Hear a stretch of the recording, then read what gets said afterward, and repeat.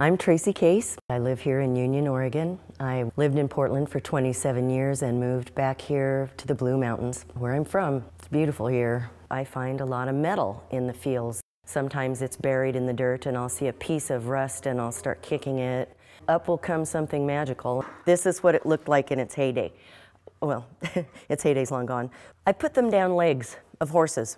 I put them over the back. Tickles me to death. I'll dig until I get it out. I look for gears everywhere. I'm crazy about gears. They're beautiful. They come in so many shapes and sizes, and just the beauty of them, not to mention the work that they did in their heyday.